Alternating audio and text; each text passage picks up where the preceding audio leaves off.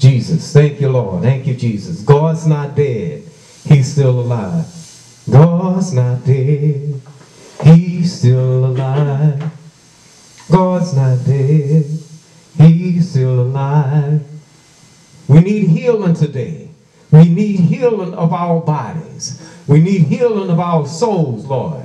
I'm asking you right now, Lord Jesus, to heal them. God's not dead. He's still alive. I could feel him in my feet. We need healing. I could feel him in my hands. We need healing. I could feel him all over me. I could feel him in the morning. I could feel him in the noontime. I could feel him late at night. How many people out there need a healing today? How many people out there need a touch from the Lord? Well, you got to say it. God's not dead. He's still alive. I could feel him in my feet. How many people's feet are hurt? How many people's feet are hurt? I could feel him in my feet. He's in me. I'm breathing. I'm living. I'm moving because of him. I could feel him in my feet. How many people's legs are not right? I feel him in my leg. Lord, I'm asking you to heal my feet, heal my legs, heal my hip, Lord. How many people's hips are not right, Lord? I'm asking you right now, Lord, to heal the hips, Lord. Heal the feet, the legs, Lord, the arms. Heal the minds. People need their mind healed more than ever. They need their mind healed more than ever before. So they know that God is God. And the devil's a lie. Everything the devil tells you, he's a lie. He's not true. God's not dead. He's still alive. Oh, God's not dead. He's still alive. Oh, God's not dead. He's still alive. I could feel him in my feet. I could feel him in my hands. I could feel him all over me. Oh, God's not dead. He's still alive. Oh, God's not dead. He's still alive. God's not dead. He's still alive. I could feel him in my hands. I could feel him in my feet. I could feel him all over me. You got to say it. You got to say it. You got to believe it. You got to trust it. Lord, when I don't feel you in my feet, I need to say, I could feel it in my feet. Heal me, Lord. I could feel it in my feet. Heal me, Lord. I could feel it in my legs. Heal me, Lord. I could feel it in my legs. Heal me, Lord. I could feel it all over me. Heal my body. Heal my mind, Lord. Jesus, show me the way. Thy word have I hid in my heart that I might not sin against. Thy word have I hid in my heart. Not the world's word, not the devil's word, not even the government word, but thy word have I hid in my heart that I might not sin against you. Testing. I want people to know in Matthew's the 5th chapter. Let's go to Matthew's the 5th chapter. Matthew's the 5th chapter. I'm going to start at the 3rd verse. I want you to understand something.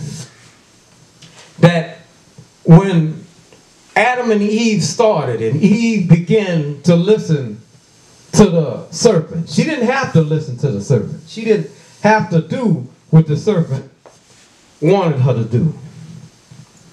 My message today, don't listen to the deviations of the devil. My message today is don't listen to the deviations of the devil. Don't listen. Don't adhere to the devil's word. You'll know when the devil's word is being echoed through the masses. You'll know. One of the number one things you should do before you go to church, before you listen to a preacher preach, is to get on your knees, you pray, and you read his word. How many people does that? Not too many people. But I urge you to do that. Just the same as so, that people, if they love their pastor, if they love their preacher, if they love the man of God, and they truly know that this man is anointed by God, that it would behoove me to try to understand, why wouldn't they pay their tithes?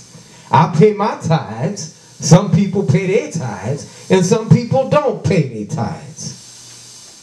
And you could go back to, you know, a man say, I'm your brother? You mean I got to sign a contract to be in your house? I'm your brother? Your brother should come in anytime he wants. And then the man responded, well, Cain was Abel's brother. And look what Cain did to Abel. Cain was jealous of Abel. He hit Abel in the head. And Abel, he killed him. He killed Abel. Cain killed Abel. The third verse. Blessed are the poor in spirit, for theirs is the kingdom of heaven. Blessed that the mourn, for they shall be comforted. The fifth verse. Blessed are the meek, for they shall inherit the earth. Blessed are they which do hunger and thirst after righteousness, for they shall be filled. Blessed are the merciful, for they shall obtain mercy. Blessed are the pure in heart, for they shall see God. Blessed are the peacemakers, for they shall be called the children of God. The 10th verse. Blessed are they that are prosecuted for righteousness' sake, for there is the kingdom of heaven. I'm going to stop right there, and I'm going to go back to the third verse in a moment. Now, standard deviation is a form of math. That's the best example I'm going to use. It's a form of math. You have your numbers 1 through 10. And then if you divide 1 through 10, you have 5. 5 would be your medium. It's the center mass of the numbers. Okay? And then is there a number in between 5 and 6, you would say? Yes, there is. The number between 5 and 6 would be 5.5 or 5.1 or 5.2 or 5.3. You don't hear me? So the 5.1, the 5.2, the 5.3, and the 5.5 is your standard deviation. It's deviating from the number. Now, when God said that he made the earth in 7 days, he finished what he had to do in 7 days, whether it was 6 or 7 days, there's a number. There was no deviation into what God was doing. When God said, let there be light, there was a light. The light didn't say, well, I don't know what light is. The light didn't say, I never found light before. I could not know what it is because I never heard it before. But when God said, let it be light, it was light. When God said, in the midst of the darkness, there should be stars, and there should be water, and there should be clouds, and all. When he pronounced all those things, it was. Now, if we let go and listen to God, we're all right. But this world is living in a place, a pause, if you would. They're living in a place of standard deviation. They're living in a place of stagnated. They live in a place of confusion. They don't know which way to go. They don't know whether to go to the left or whether to go to the right. Now let me tell you something. A man who is married to a woman, and he is truly under God's legion, and he have his house rules, and he's telling everybody to follow his house rules, and some people in the house don't want to follow it. They have people argue, well, I don't need to tell you everywhere I go or everything I do. I'm not a child. But God said that we are not our own, that we're bought with a price. God said that you should wait on him. You should wait on him and wait for an answer from God. I'm talking about the male. The male should wait on God and listen what God said. If he have a spirit in him, he'll know what to do, when to do it, and how to do it. Do you know why when men go off to war, they can't take their wives or their children with them? The reason for that is because that they'd be spending the whole time trying to protect their wife and their children. They wouldn't be concentrating on protecting themselves. They wouldn't concentrate on that. They wouldn't be concentrating on trying to kill an enemy who's trying to destroy. Now, why do we go to war? For the most part, we go to war with the world because the world is not right. They're not living right. They're doing what they want to do. They don't have no conscience of living right for God. They don't have no freedoms, if you would. They have, some countries have a dictatorship. That means everything you do or say is going to be dictated or predicated on what their rules are, or what they can say. Now, a dictatorship could be good or bad. When you have a child growing up, you don't let them make decisions. They're too young. You make all the decisions for them. And then when they get of an age, of a rightful age, they'll know what to do, how to do it, because they have learned through all those years to make a right decision. But the world is not doing that.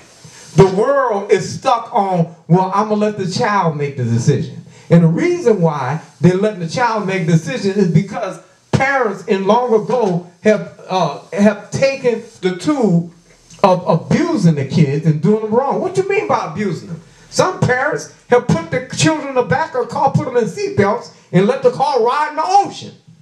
Some parents, they're whipping their kids and they're almost destroying them in front of TV cameras at the grocery store. And when that happens, the government starts saying that they're going to put their mind in it. They're going to put their sense in it. Because the parent beat the child so bad, the parent, it looked like he wasn't doing it. So they want to make a law that if parents do this, that parents could get in trouble for doing it. Now, when they saw the parent do what the parent did, what they should have did right away, they should have go ahead and do what they need to do. Arrest the parent, have the parent go through counseling, whatnot. The world is blind. They see one situation and they predicate it on everybody. Let every case has its own merit. Let every person be judged thus so. Everybody is not the same.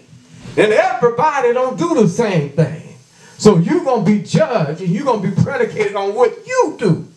But the world, they couldn't find a better way, another way. They say anytime we get a case where parents abusing the child, we're going to arrest them. And during that time, they were arresting everybody. Everybody was going to jail. Child would call the police and regular discipline. Children had regular discipline. Now, in today's time, you can't even discipline your child the way you want. The Bible says, spare not the rod. The world said, don't whip your children. Put them in time out. The Bible says that if we spoil a child, if we spare the rod, we spoil the child. What does that mean? Now you have children talking back to you. You have children acting crazy on you because you didn't discipline them. You didn't do what God said do. But you see, the devil, he has standard deviation on you. He don't want you to do what God said do. He wants you to do the opposite. He wants you to put the 5.5 in or the 5.3. But God said put the 5 in. You don't need no 5.3. You don't need no 5.5. Put the 5 in. But we don't want to put the 5 in. We want to put the 5.5. If a parent beat the child, we need to arrest her. Whether she's wrong, right, or in between, arrest her. Put her in jail. And then some parents go as far as saying that, well, if he's not going to listen to me, and if you want to tell me what to do with my child, I tell you what, I give him to you. You could do it. I'm not going to no jail for my child. You lost your mind. Either he going to listen, his behind going to get whipped, and he's going to do what thus said the Lord, or he got to get out. He got to get out. You got to take a firm stand. You see, the thing that Eve messed up on, she listened to what the serpent said. You see, Eve listened to the standard deviation the devil had. God said, let every man have his own wife, and every woman have her own husband. But the devil said, that woman, you could have your husband, you could have your neighbor's husband, and you could have the husband on your job. And then the devil's telling the man that you could have your wife, you could have Sister Sue in church, you could have the teacher that teach your kid. You can have all of them. That's the standard deviation of the devil. The devil's telling you you have all that stuff. And God said no. And well, look, the Lord Jesus Christ died for our sins. He died. He took on sin for us. So all we have to do is yield to him. He said one woman. He said one man. He did not say many. And then we pronounce this man and woman married. We pronounce this man and woman married. Do you, beloved, do you, Karen, take Jake to be your husband? And Karen would say, Yes, I'm taking Jake to be my husband. And Jake, would you take Karen, you don't hear me, to be your wife? And then Jake said, yes, I take Karen to be my wife. And then Jake go to his ring bearer. Jake take the ring, and Jake put the ring, and he put the ring up to the pastor. The pastor say, okay, Jake, you take that ring, you put that ring on your bride. And then Jake take that ring, he put that ring on his bride, and he said, repeat after me. With this ring, with this ring, with this ring, with this ring. It said with this ring that I married Karen. It didn't say with this ring I married Karen's sister, her cousin, or Wilhelmine. It didn't say that. With this ring I do wed. I do wed. Who I do wed? Well, I do wed with Karen. Not her cousin, not her sister, not her best friend. With Karen, and that's it. That ring, once it was placed on that finger, become a 360. That ring is certified a covenant between a man and a woman. That they are not married. That they together, they become as one flesh. People don't believe in that one flesh. The wife don't trust the husband. The husband don't trust the wife. They got separate accounts. They can't trust each other with money. They don't come to each other for problems. The woman never come to her husband with problems. She do what she want, when she want, how she want. If it wasn't for God and his grace and mercy, back in the day, those people were stoned. You don't understand what I'm saying. Back in the day, before Jesus came and told a lady that he told the people as they were about to stone her for the sin that she committed, the fornication she committed. He said, if any of you without sin cast the first stone. That's what Jesus told them. None of them couldn't do it because all of them had sin. You don't understand. So you can't have one without the other. You can't say, well, I don't want, you hear me? The Old Testament, in the Old Testament, they had many wives. You don't know where you're going. If you living in the Old Testament, the Lord Jesus Christ can't show his grace and mercy. If you living in disobedience, he can't do what he need to do with you. If you in a man's church and you're not supporting him, why in the world you come? You're not supporting that man. You are more of a hindrance than you are a help. You got to get on your knees. You got to pray, and you got to ask the Lord, what church I need to be in, because this church, I'm not feeling it. I want religion, but I don't want that much religion. I don't want to be so, he's bored, he's stale, he wants us to live too perfect. He wants us to do too much, and I can't do it. He treats me like a child. We have all these things going on in this world today. People do not want to live right. And the sad thing is, I'm talking about people who've been knowing God for over 20 years. You don't hear me? And we wonder why these children don't have no fear of God. We wonder why these kids are doing whatever they want to do in that world. You know, just like Pharaoh and just like when they prosecuted Jesus, they took him to Herod. They took him to Pontius Pilate. You don't hear me? And one of them, even both of them probably said, well, this blood is not on my hands. They gave it to the people. They gave it to the people. This blood is not on. The blood is on your hands. If you know somebody's sinning, you tell them what you're doing is a sin, and this is what you need to do. You need to repent and be baptized in the name of Jesus, and you shall get the gift of the Holy Ghost. You shall receive the gift of the Holy Ghost by speaking in other tongues, as the Spirit give utterance. You have to tell people who you know, and when God gives you an opportunity to speak to people, you don't hear that about the Lord Jesus Christ. You don't go and say, oh, I'm going to a party. I'm going to a party, and you sitting there, you drinking water. You see, the devil is a devil of standard deviation. I'm at church being churchy and all that stuff when church going along. But when I go to the party, I'm acting out. I'm dancing better than everybody at the party. You don't hear me.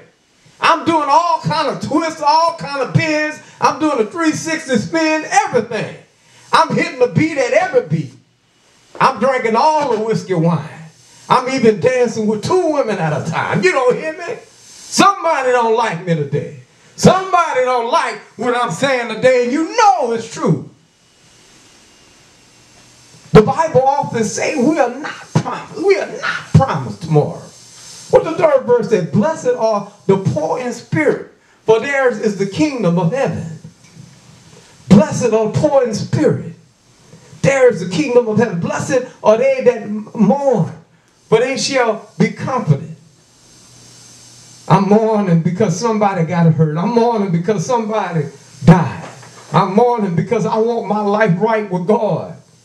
I'm crying because his spirit hit me. You don't hear me? Blessed are they that mourn, for they shall be comforted. They're going to be comforted in his name. You can't be in the place of standard deviation because the devil is a person, is a spirit of standard deviation. He deviates from everything that the God wants us for. Blessed are they that mourn, for they shall be comforted. Showing compassion, comfort, and empathy. The 5th one, blessed are the meek, for they shall inherit the earth. How many people you know have so much money because they invest in the earth? They invest in stocks and bonds to help people, and they blew up and became billionaires. Let me go back again. Blessed are the meek, for they shall inherit the earth. Bill Gates invented Microsoft, and without Microsoft, you wouldn't have PlayStation 5 or PlayStation 4 because the graphics and the icons in the windows were not there. The icons to project video type things, the icons to protect an individual running or singing or dancing or whatnot. Without Microsoft, without Bill Gates' invention, we would have never had the icons to play a football game on PlayStation 4. You don't understand me. You needed his brain and his mind. That's something that he was meek enough to put into the world, and he inherited. Not a man's billions and billions of dollars because he did that thing. They even tried to argue with Bill Gates and said that we made PlayStation 4. You didn't make it. He said without Microsoft and without the icons and all the stuff, you would have never been able to make PlayStation 4, which is true. And then Bill Gates came back and proved his theory by making Xbox. You don't hear me? Xbox is Bill Gates' baby. You don't hear me? And then there came a man who started reading books and started doing stuff on Amazon. And he became a billionaire. Then they had a guy doing stuff on Facebook, having people communicate, having people see people talk. You could be on Facebook and you could be Facebook Live, and he's a billionaire. You don't hear me? Blessed are the meek, for they shall inherit the earth. They inherit the earth. They're billions and billions of dollars. Are you meek today? It's true. It said, blessed are they which do hunger and thirst after righteousness, for they shall be filled. I believe and trust in God. I pray to God. I have faith in God. God has healed. God has blessed me. God has given me strength. You don't hear me? God has made me whole. My life is filled. My life is filled with joy. My life is filled with happiness. My life is filled with content. When I'm lonely and not feeling good, you don't hear me? I feel his presence in me. I feel his healing power healing me every time I do something. And when my body is hurting and aching, he gives me wisdom on what to do and how to do it, where to go and how to go. I let go and let God. I let go and let God in my life. I don't take the word of a devil telling me to deviate from God's word. Because that's what the devil does. Just because you have a lot of money, just because you're rich, just because you have a lot of wealth in this world, that don't mean what you say is true. That don't mean you could get up here and say anything you want. You got to be in communion with God You got to go by his word. You got to wait on him and not on yourself. Because when you're waiting on yourself, now you let the devil be in control of you. You let the devil deviate from your life. Do you know people are losing blessings because they're gone with the deviation of the devil? They say, well, what about all these music singers, these rappers? What about them? They're making all this money. They're driving in Lamborghinis. They're driving all these fancy cars. I got a witness for you about these rich rappers, these rich singers and all this. Everywhere you go, every time you see a rapper or whatnot, have you noticed? They either going to jail or dying. I don't know about you, but I don't want to go to jail. I don't know about you. I don't want to die right now because God is not finished with me. I don't want to be in that number. You know, the government said they're going to take prayer out to school. Don't deviate. Don't deviate. God said prayer without cease. Don't deviate. Don't deviate. The devil, they want their wives to lie to their husbands. You don't hear me? The devil want their wives to lie to the husband. In my book, in the word, the Bible said every liar will have a part in the lake of fire. You don't hear me? And husbands out there, they're lying to their wives. They're going on trips. They're taking long trips. And they're finding a secretary. They're finding if your assistant, you hear me? And they're doing assistant things that they shouldn't be doing. But the devil's a liar. The devil's a liar. The Bible said, thou shalt not commit adultery. That's a sin. Don't do it. People might want to ride over. It's okay to have somebody on the side. I'm telling you, we living for Christ. I'm telling you, we living under his grace and mercy. Not our grace and mercy. Not the government grace and mercy. We living under the grace and mercy of Jesus. And if we gonna live under his grace and mercy, we gotta do what thus said the word of God. We can't deviate from the scripture. We can't put something else in there. The word said, if not, don't let no man change my gospel. You don't hear me? Don't let nobody put something in there that don't supposed to be in there. The word of God said that anybody will tell you anything else than what I've given you, let him be accursed. You find rappers, they say all kind of things. They rap all kind of things. And then they rap to their death. Lord, pray for them. Lord, we want them healed. We don't want no more death. You have all these rich people just because they got a status of 200 million or 300 million. They think they can live any kind of way they want. But they get exposed. They get embarrassed. And some of them lose a lot. You don't hear me? You got to live right for God. You got to, when the word said do this, that means do this. The word said don't sin. The word don't say sin. What happened? What happened in the time of Solomon and Gomorrah? He said those people better get right. He said those people better repent. He said, can you find me 10? He couldn't find 10. He put the number down. Well, can you find 9? He couldn't find 9. The number went all, but nobody, nowhere wanted to repent. They wanted to live in their lust. They wanted to live in their unnatural affection. You don't hear me? Not natural affection, unnatural affection. People trying to say you could get married with a man and a woman and a woman. And the Lord said no. The devil is trying to deviate from God. The devil wants you to do what you want to do. The devil wants you to live the way you want to live. He don't want you to do right. God just wants you to live. Don't have no want disease in your body, want you to have a right mind. You don't understand me. When you do things not that nature not meant for you to do, all kind of diseases come up. You get all kind of stuff wrong with you. Your body not acting right. Now you got to take a pill so your body. God never meant us to take all these pills for this, that, and the other. He wants us to live right.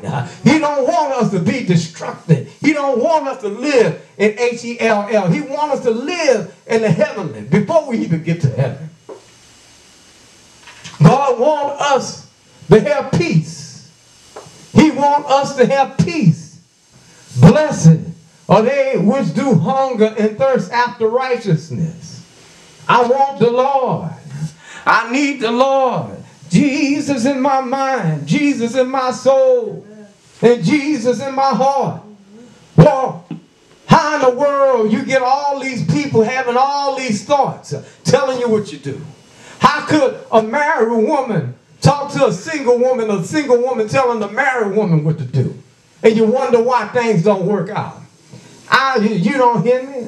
How can you have a group meeting about your marriage? You should never have a group meeting about your marriage.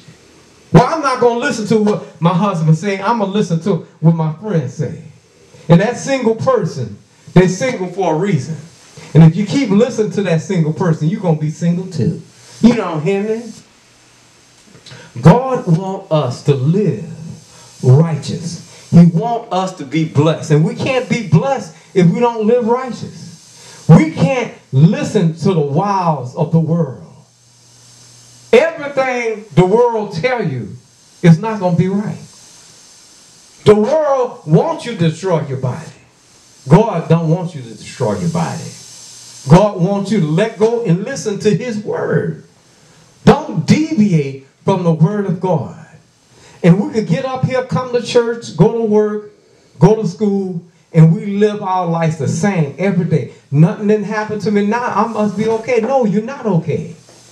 Don't wait till it's too late. Some people in this world have waited until it was too late, and they let that deviation of the devil consume them. You got to practice living right. You got to practice doing right. You got to practice being right. I don't wait till Sunday to start praying and believing and trusting in God. I'll be praying while I'm working. I'll be asking the Lord to give me strength as I go. I'll be listening to the music, gospel music and whatnot, just so I can get ready. You got to have a lifestyle and love the lifestyle. Living for the Lord Jesus Christ and not living for the devil. The devil will deviate you out of heaven. Don't let the devil deviate you out of heaven. Heaven is meant for everybody.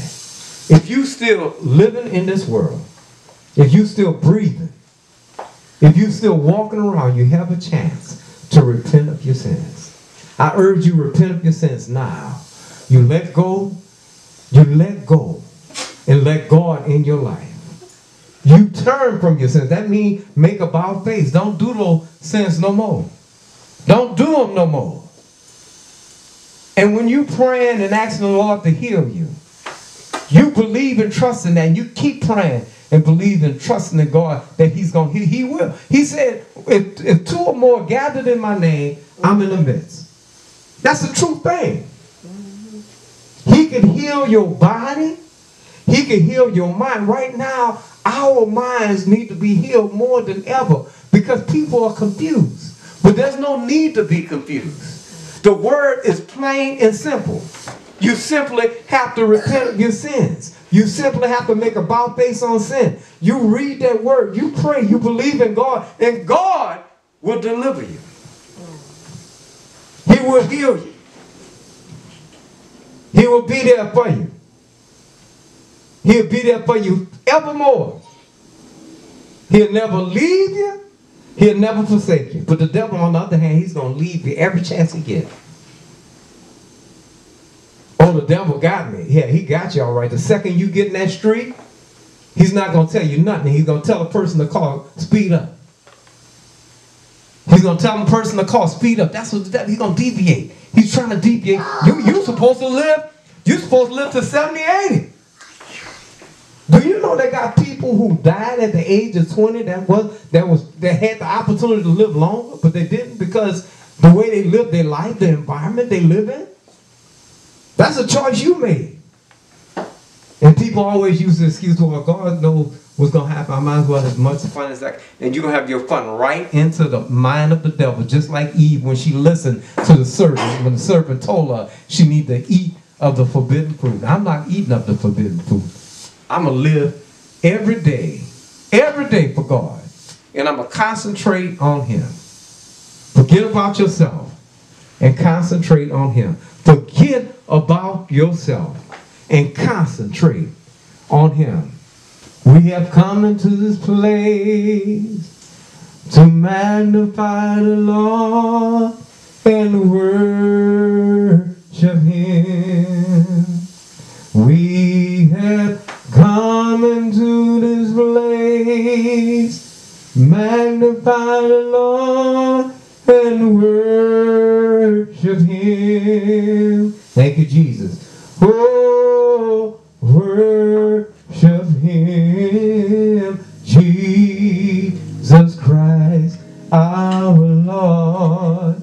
You have to, every day you live, you should come to worship the Lord. Every day you live, you should come to magnify Him. He's giving you life. He's giving you another chance to live. Let's do it right this time. We have come into this house, gathered in His name, and worship Him. Jesus. We have come into this place, gathered in His name, and worship Him. Thank you, Jesus. We have come into, thank you, Jesus. Come into this house. We're gathered in His name. We're going to worship you, Jesus. We thank you for allowing us to live another day. Allowing us to breathe. Allowing us to talk. Allowing us to worship your name, Lord Jesus Christ. We thank you so much, Lord, for another day. Thank you, Jesus. Thank you, Jesus. Yes, Lord. We have come into this house. We're going to come in this house. Gathered in His name. We're gathered in the name of Jesus. Jesus Christ. We're believing in Jesus. We're not believing in Buddha. We're not believing in Hare Krishna. We're not even believing in the devil's deviation. We're going to follow His word. We're going to follow the Lord Jesus Christ. Oh, we have come into this house. We're coming to this house.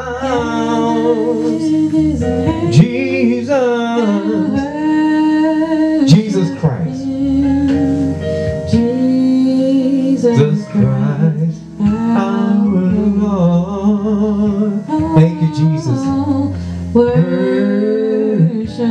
Him, Jesus Christ. Thank you, Jesus. Jesus Christ, our Lord. We're not going to deviate from His word. We're going to do better. We're going to be better. We're going to live the way we're supposed to live in God. Let go right now, today. Let go.